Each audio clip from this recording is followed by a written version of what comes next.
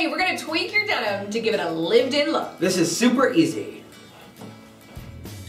Originally, I was going to give you some super easy tips to give your denim a really cool lived-in look, but then I remembered I don't know how to do that. So I'm going to let Allison take this segment, and you're going to teach me a thing or two. Okay, yeah, because since he usually dominates in the kitchen. Dominates is such a, I don't like that word. Okay, since he rules in the kitchen, since he's truly an expert in the kitchen, a chef, and I have an expertise in the fashion. So a little DIY, it's super easy, but we're going to show you how to cut off the hem and just do a little bit of a fray on a jean. And then I'm going to show you how to create kind of a lived-in bit of a hole in the sleeves of your shirt. You can do the same thing on the end of your shirt, but I'm going to show you how to do it on the sleeves. Let's get to it. Let's do it. Okay, so Allison, what do you need to get this project rolling? Okay, so just really 3 tools are all you need.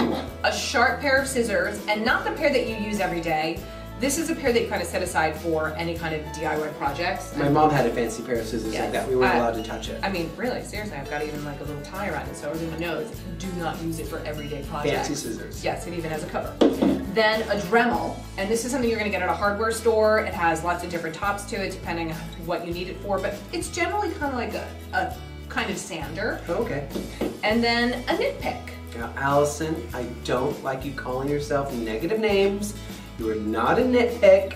You're highly organized and you have an eye for detail, but I want to call you a nitpick. Thank you, I appreciate it. This is your knit pick, and it's pronged, and you actually use it usually to repair knit fabrics that have holes. But we're going to use it when we're trying to fray the hem of the jeans. Got it.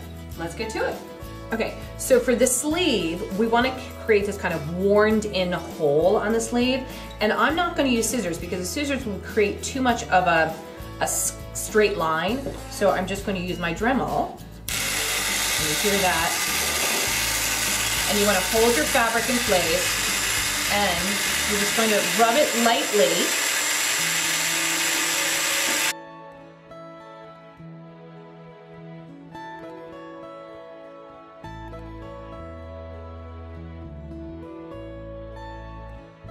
So this is what gives it that lived-in look, like you've had this shirt for years and it's just kind of getting worn, but you don't want to give it up. So what I want to do here is on the trim is I want to create just like a little bit of a worn fraying on the hems, the cuffs of the shirt. So I'm going to turn this on.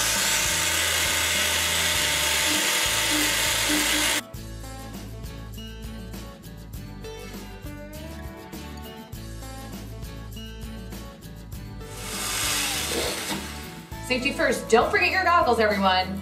These are my onion cutting glasses, but they work for the same thing. All right, so we frayed a little bit of the sleeve, giving little bits of holes, so then you're gonna pop it in the washing machine and it'll start opening up and get really soft.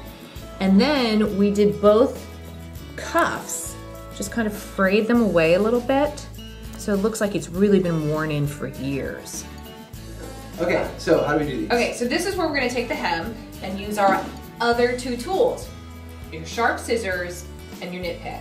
And you're going to cut off the hem and then use your knit pick to start pulling out the threads, and that's what's going to create your frayed edge. So that will look cool with like boots and stuff. Yeah, I mean, even just like sneakers, flip-flops, anything, just to create that more kind of bohemian style.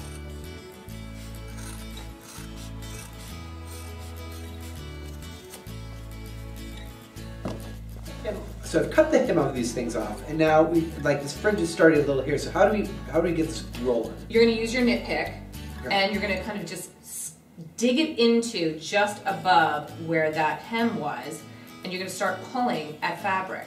So that way it starts creating what you can pull, so you can get those loose threads. Now, essentially, you could put this in the washing machine, and it'll slowly start fringing, but it's going to take a lot more time. So we want to nudge it to that effect. Little nudgy. Yeah. This is cool.